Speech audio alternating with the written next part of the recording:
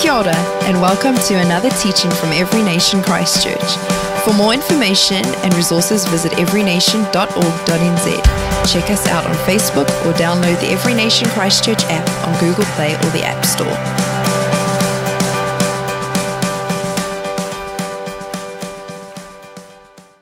Good morning, everybody. Are you excited to be here? I'm really, really excited. And where's Daryl? Daryl, I'm really sorry. You know, while I was watching the game last night, my whole family, we were interceding for you. Because I know your blood is yellow.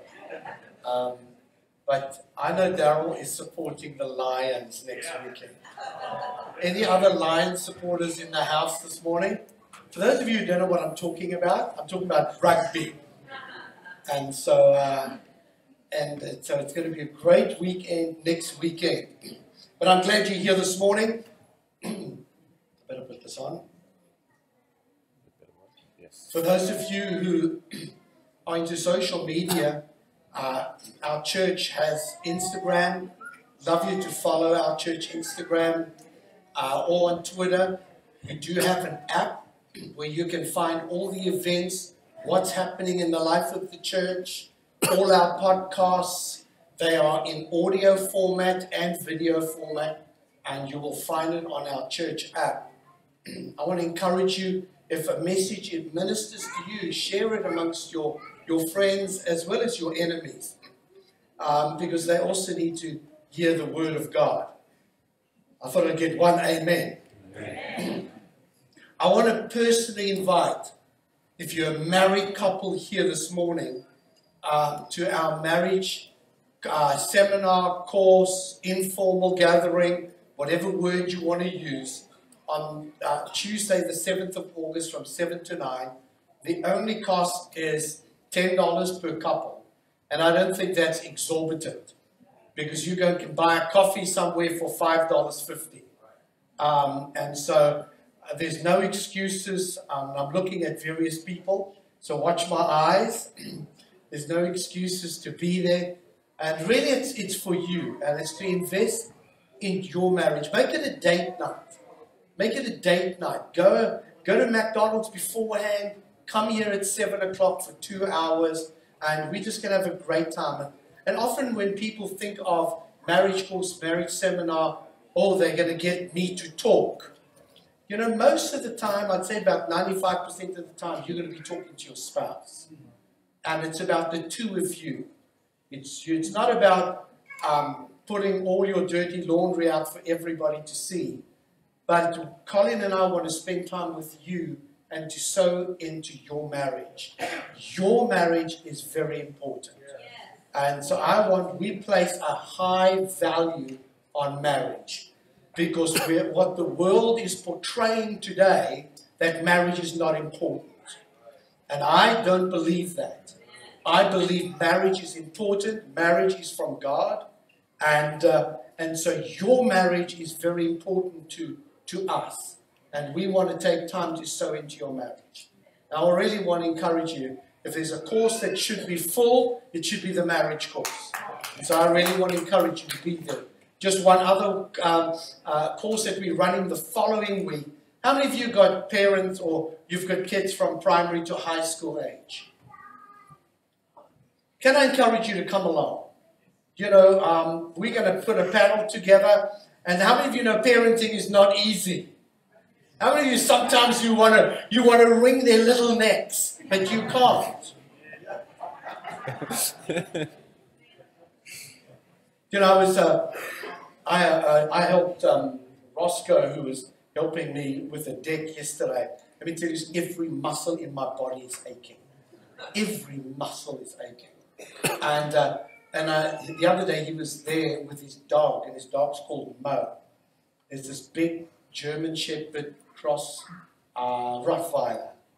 And I said to him, Roscoe, where's your dog? No, he's misbehaving. I'm putting him in timeout. So timeout is back in the car with the door closed. And you know, it's like parenting, and parenting is not easy. And you know, we go to university and study 7 years to be a doctor and 12 years to be a surgeon. And if you're in the building trade or teaching, you are trained and equipped to do your job. But parenting, these kids arrive and we have to look after them. And we have to parent them. And so I really want to encourage you to come along. Learn from people who've gone before you. And it's going to be fun, a lot of laughter, and it's going to be great.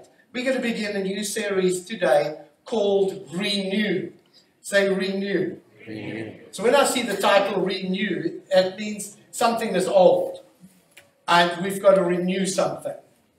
And it's a 3-week series that I'm going to do, and Pastor Nathan is going to be ministering next week, and Pastor John the following week, on a very important topic, which I think we all face, is rejection. And so we're going to look at real life situations that you and I face.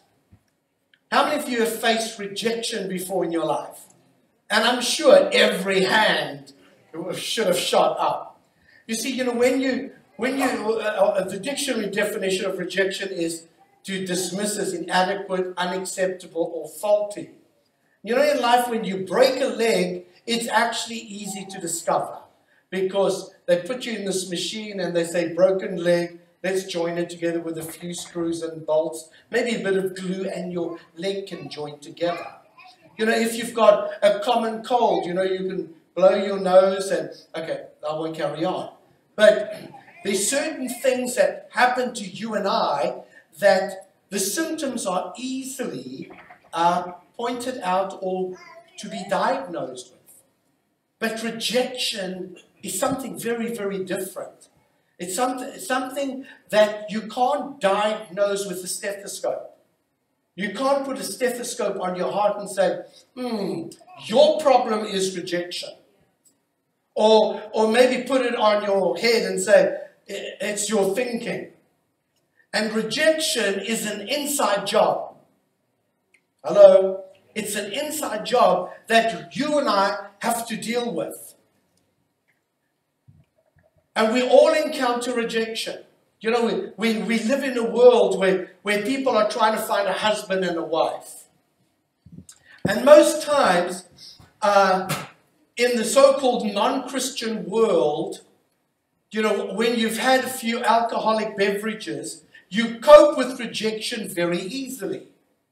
Why? Because you've been numbed and you have a different spirit in you. First of all, gives you a boldness, and then when you're rejected by a female, you kind of cope with it. But when we come into the Christian world, where we don't have that spirit, alcoholic spirit operating, I find Christian guys do not ask girls out because of fear of rejection. So it's kind of like easy in the non-Christian world because you're full of alcohol. But in the Christian world, you kind of struggle. And as I've done marriage courses and as I've done meeting with young people, this is one of the biggest challenges in the church today, the fear of rejection. And that's why young guys don't pursue anymore. And they think the girl's going to arrive at their doorstep and say, knock, knock, oh, I think you've been praying for me. It doesn't work like that. It only happens in Hollywood like that. And Bollywood. And any other word. And sometimes we misinterpret people's motives and we perceive something as rejection. And we have to be very careful and wise that we don't perceive what comes our way all the time as rejection. And the important thing is that we have to go to God's Word. And I'm going to read about 21 verses, and so hang in with me. But as I read them, remember our topic is rejection. I want you to see how many points of rejection you can pick up from this passage of Scripture. Okay? And it might be more than what I found, but I'm not going to tell you how many I've got. But as I read it, the framework is rejection. And so we're going to go to John chapter 4, verse 1. And this is what it says. Therefore, when the Lord knew that the Pharisees had heard that Jesus made and baptized more disciples than John, though Jesus himself did not baptize, but his disciples, he left Judea and departed again to Galilee. And he needed to go through Samaria. And I want you to remember this verse, especially that word needed. He needed to go through Samaria. And he came to a city of Samaria, which is called Sychar, near the plot of ground that Jacob gave to his son Joseph. Now Jacob's well was there. Jesus, therefore, being wearied from his journey, sat thus by the well, and it was about the 6th hour. A woman of Samaria came to draw water. Jesus said to her, "Give me a drink." For his disciples had gone away into the city to buy food from McDonald's. Then the woman of Samaria said to him, "How is it that you, being a Jew, ask a drink from me, a Samaritan woman? For Jews have no dealings with Samaritans." Jesus answered and said, "If you knew the gift of God and who it is who says to you, 'Give me a drink,' you would have asked him, and he would have given you living water." The woman said to him, "Sir, you have nothing to draw with, and the well is deep. Where then do you get that living water? Are you greater than our father Jacob, who gave us this well, and drank from it himself, as well as his sons and his livestock?" Jesus answered and said to her, "Whoever drinks of this water will thirst again. But whoever drinks of the water that I shall give him shall never thirst. But the water that I shall give him will become in him a fountain of water, springing up into everlasting life." The woman said to him, "Sir, give me this water, that I may drink, nor come here to draw." And Jesus said to her, "Go, call your husband and come here." The woman answered and said, "I have no husband." And Jesus said to her, "You have well said, 'I have no husband,' for you have 5 husbands, and the one whom you now have is not your husband. In that you spoke truly." The woman said to him, "Sir, I perceive that you are a prophet. Our fathers worshipped on this mountain, and you Jews say that in Jerusalem is the place where one ought to worship." And Jesus said to her, "Woman," I love that, woman.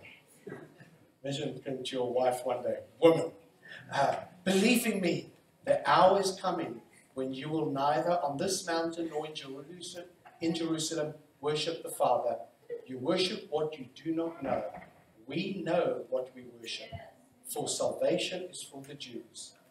But the hour is coming, and now is, when the true worshippers will worship the Father in spirit and in truth, for the Father is seeking such in worship. God is spirit, and those who worship him must worship him in spirit and in truth." The woman said, "I know that the Messiah is coming, who is called Christ. When he comes, he will tell us all things." And Jesus said to her, "I who speak to you am he." And at this point, his disciples came, and they marveled that he talked with the woman. Yet no one said, "What do you seek?" or "What do you talk?" Why are you talking with her? A lot of verses. Are you okay? Yeah. Hallelujah.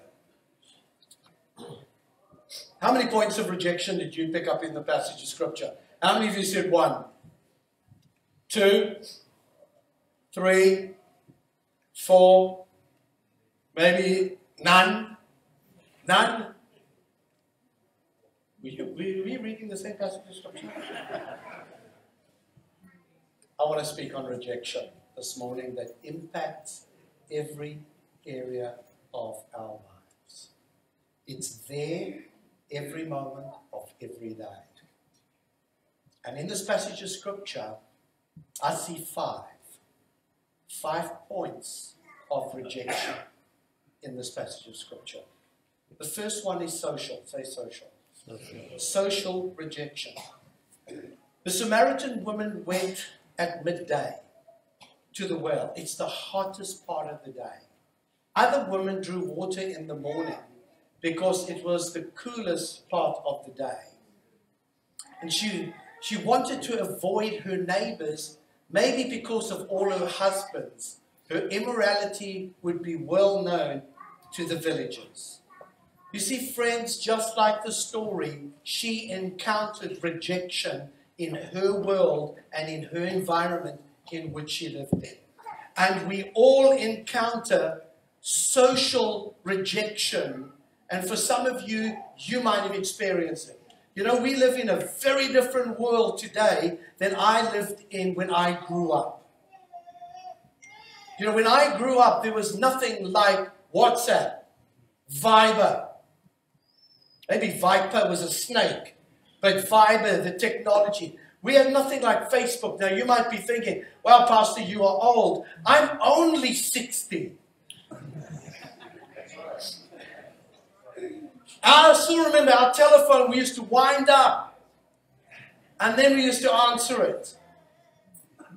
We had no television. And so the social pressures in my day are very different to the world today. And the social challenges that you and I, and especially our young people, are facing. And let's just modernize this text for the social. You know, the woman at the well, she had her social issues. That's why she went in the heat of the day. She didn't want to be seen. Nobody drew water in the middle of the day. So let me just isolate myself, get away from my current situation, and so I can go draw from water from the well and not be noticed. And you see, this is what happens when people encounter social rejection. It's called, in the modern day term, and this is very evident in the world today, is cyberbullying. And you can post what you like on the internet. You can tell people to go to H and back. And people use this, and the common word is free speech. I am free to say what I want to say, and it makes no difference if I hurt anybody's feelings. And this is the biggest challenge in our world today, is what happens on the internet. Because you and I, and especially the younger people, they live on their devices. They have forgotten how to interact with people. It's easier to invite somebody on a date on a WhatsApp message or Facebook Messenger than to have a face-to-face conversation and say, would you like to have coffee with me? It's easier to say on the internet or on a Facebook Messenger, we don't want losers at the party. And this is one of the biggest curses in the world today, is cyberbullying. I'm sure you have read of articles of people who've committed suicide because of something somebody else has said to them on the internet.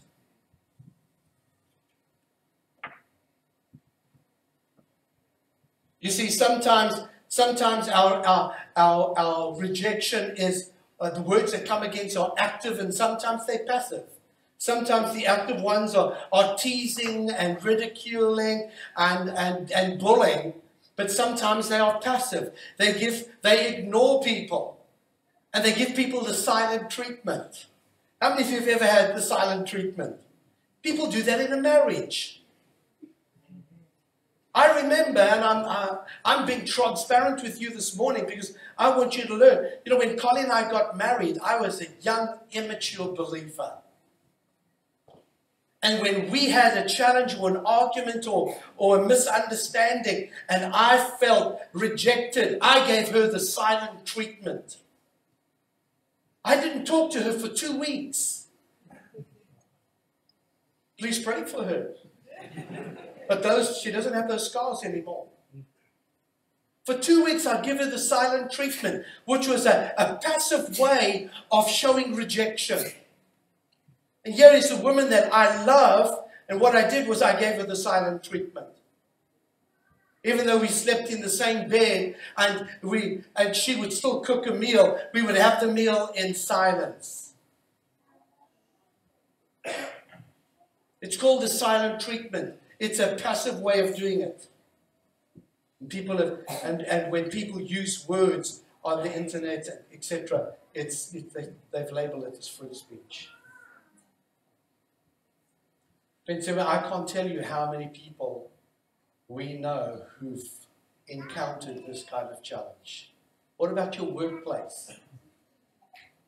Bullying in your workplace. Feeling rejected in your workplace. Maybe you didn't get that promotion. Maybe you applied for a job and you didn't get it. Maybe you asked the girl out and she said no. Or maybe you didn't. Maybe you heard via the grapevine the reason why you said no because you smell. There's so many things.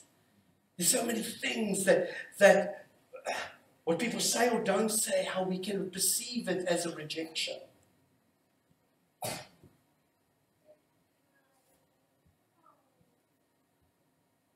Fear of rejection makes us withdraw from crowds and become isolated. This is the devil's plan right from the Garden of Eden. Right from the garden. It doesn't change.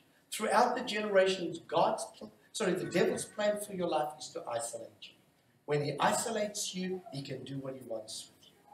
So when it comes to rejection, what people do is, okay, I don't want to put myself in that situation for fear of rejection, so I'm not going to go there.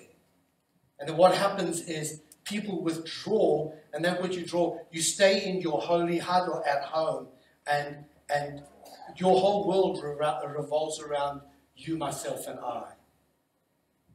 Devil's plan. Got to break it in Jesus' name. Amen? The second thing we see in this passage of Scripture is racial. Say Rachel. I mean racial, not Rachel. Racial. Maybe I need to have some water. Just write that down. Apologies if your name is Rachel here this morning. Verse 9 says, Jews did not associate with Samaritans. Racial. Racial. The Samaritans have become what some people, the commentators call saying the misraced, or the Jews saw them as an impure race, and it happened in biblical times. Guess what? One of the biggest curses in the world today is racial rejection. Racial. I mean, I come from a country that labeled it apartheid. But let me tell you something. Wherever I go in the world, I see and I witness racial challenges. No matter where I go. I still remember Colleen said to me when we came to New Zealand, why is God calling us to New Zealand? We need to be in Africa and deal with this spirit of just racism in our country and whatever. Let me tell you something. When I came here, I saw racism in Christchurch, New Zealand. I saw it in New Zealand. What is racism? Racism is where you see yourself better than somebody else. And I think to myself, man, I'm a white South African man. You know, I'm better than Filipinos. And I'm better than, where's Dr. Bernhard? I'm better than Ghanaians. I'm better than Americans. I'm better than Koreans. That's racism. Guess what? I'm going to burst your bubble if you think that way. Here it is. This is for free. You're not better than anybody else. And I want to encourage you.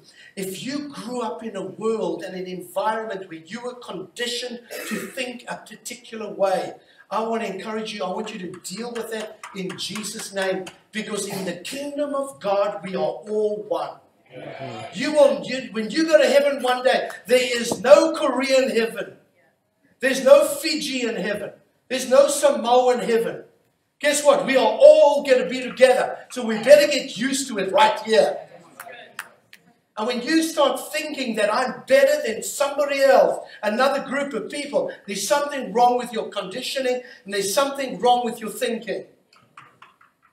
And if you come from a culture where you think, oh, these people are better, I pray that you break that thinking in Jesus' name. Amen? Racial rejection starts when people take pride in their own identity as a people, organization, or class, and they begin to look down on other people groups.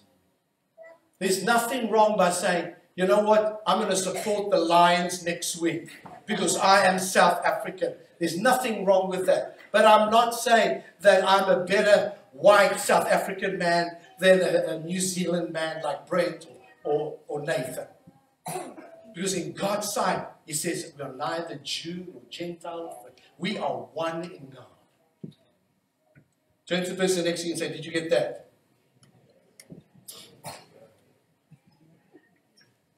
You see, people of other groups look down upon themselves and become insecure. I remember when we bought this building. And we were painting downstairs. And I still remember Francis came to me. And I was painting. And he said, Pastor, no, you mustn't paint. I said, I'm not an invalid. I got 2 hands. I've got a bit of energy still in me. I can paint.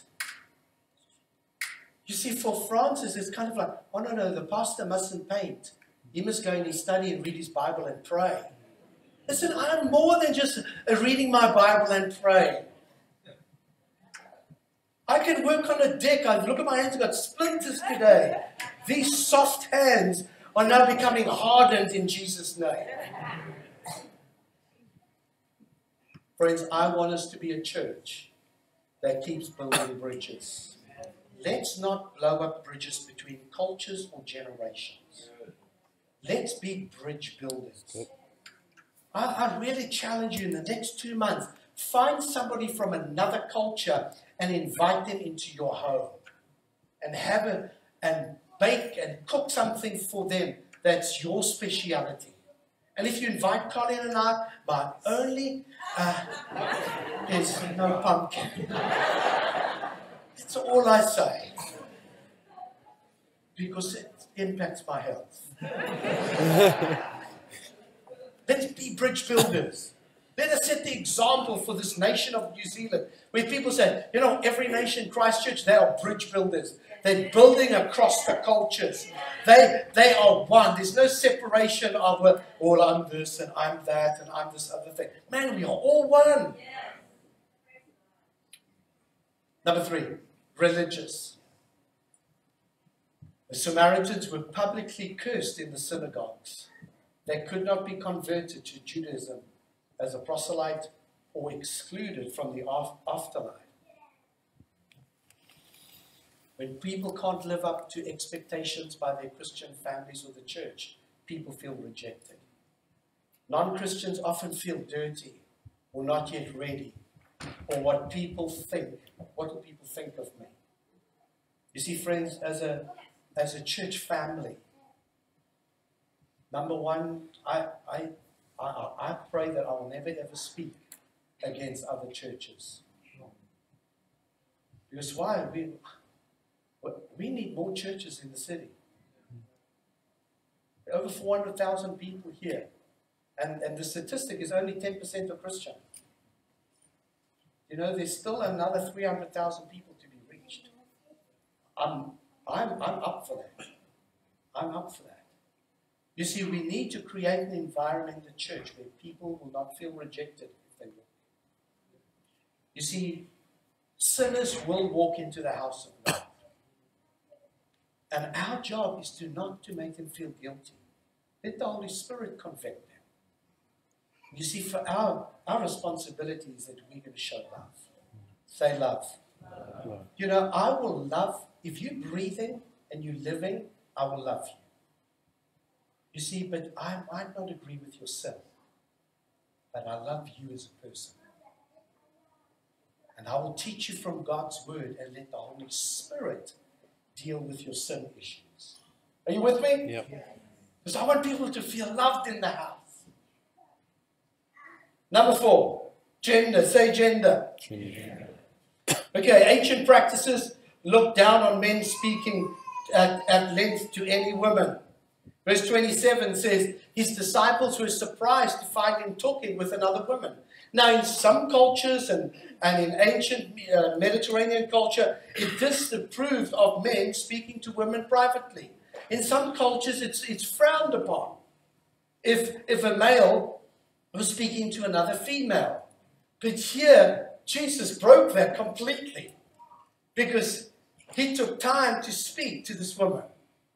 Now, I don't know what your culture's like, but I know in some cultures, the patriarchal culture is that they don't encourage men to speak to women. So I don't know what the right thing is. If you're married, it's different.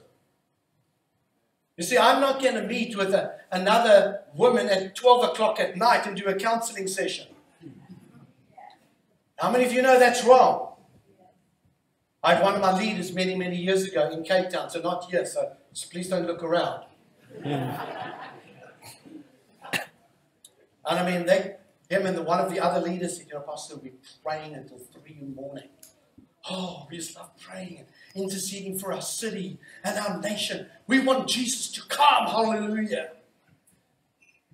2 months later, the girl was pregnant. He took body ministry to the extreme.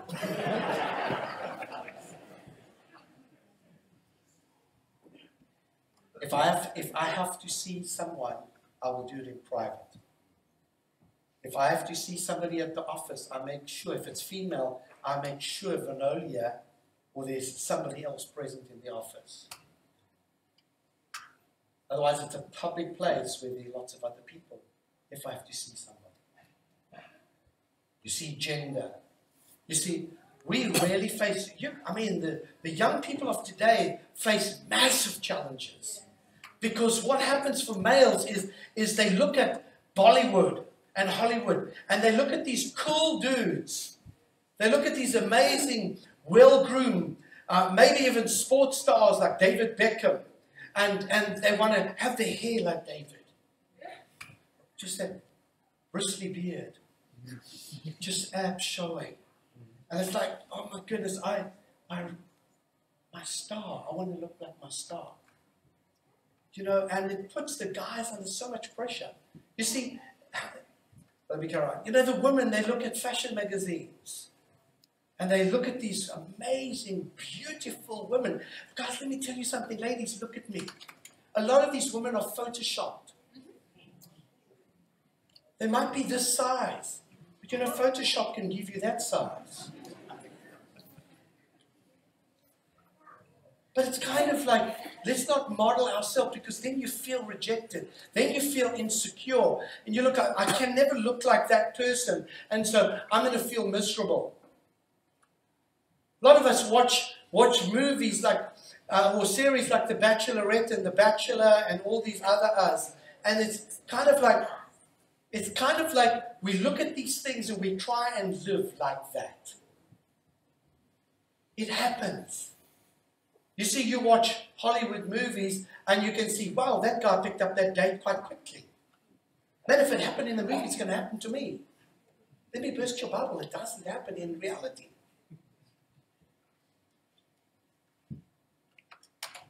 They gender challenges. Lastly, there's moral. Verse 18 says, the man you now have is not your husband. You see, friends, in the Jewish culture, held at that time, a woman might be divorced twice or 3 times at the most.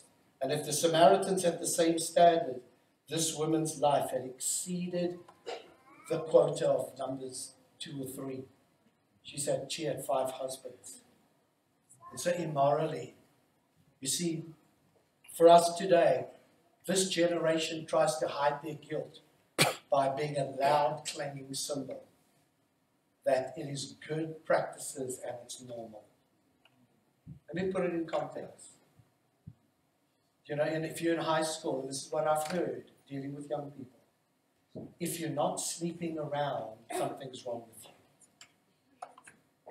And what happens because you've embraced the standard for your life and you say, I'm not going to do it, you get rejected by your peers and say, you're not normal. It's okay to take drugs. Just try it once or twice. No. Well, then you can't be my friend. Rejection. And so then I want to encourage you, let's keep the standards that God has for us. Let's not bow to what society is forcing us. Because the society and the digital age and the social media age is trying to force you and I into a particular mold. And as I said, social media is good, but it also has a very bad side to it. And we have to be very, very careful. Let me share 3 quotes with you and then I'm going to summarize. If you're struggling with rejection, rejection doesn't mean you aren't good enough. It means the other person failed to notice what you have to offer. Amen? Yeah. Never apologize for having high standards. People who really want to be in your life will rise up to meet them. Let that sink a little bit. Every time I thought I was being rejected from something good, I was actually being redirected to something better.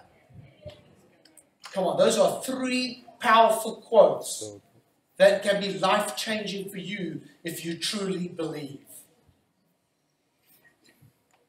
You might be sitting here this morning, and you might be shouting, help! And friends, we all face rejection. I, as a pastor, face rejection.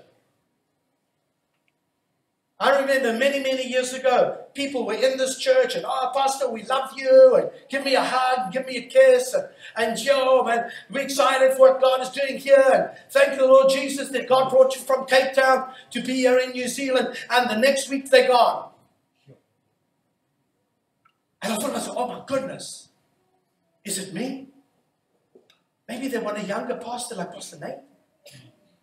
Maybe they want a 30-year-old, 32-year-old. 34-year-old?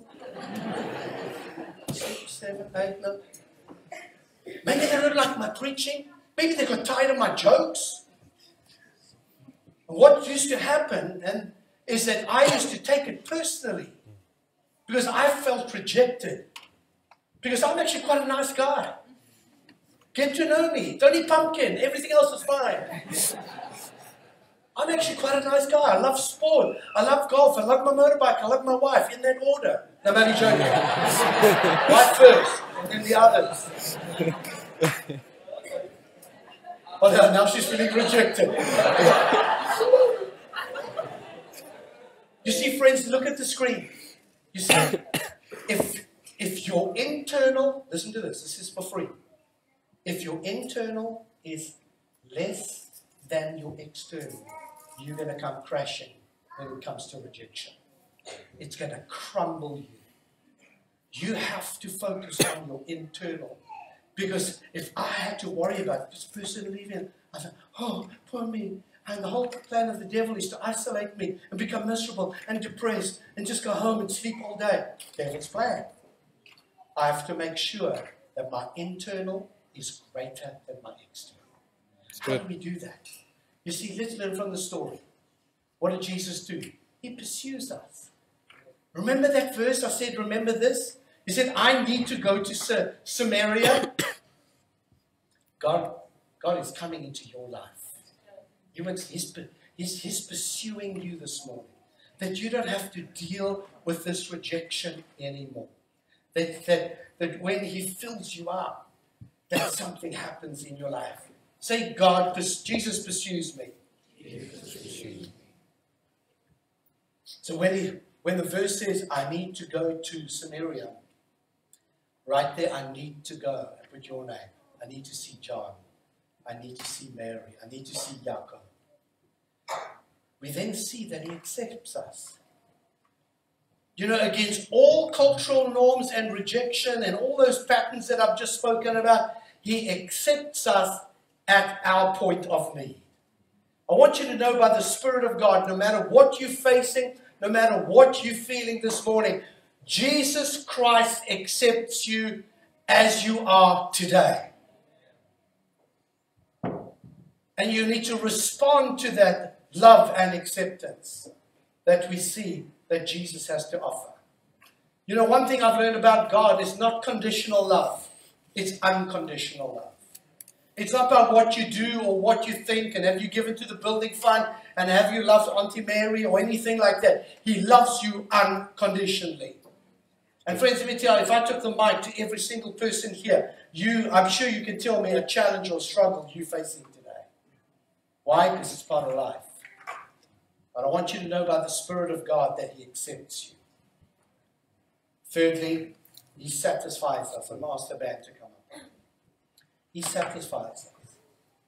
And He says the following. He says, but whoever drinks of the water that I shall give, he will never thirst again. Sorry, if you drink of the water that I give, you will never thirst. But the water that I shall give him will become in him a fountain of water springing up into everlasting life. You see, friends, I want you to hear this morning. And you'll hear it over the next 3 weeks.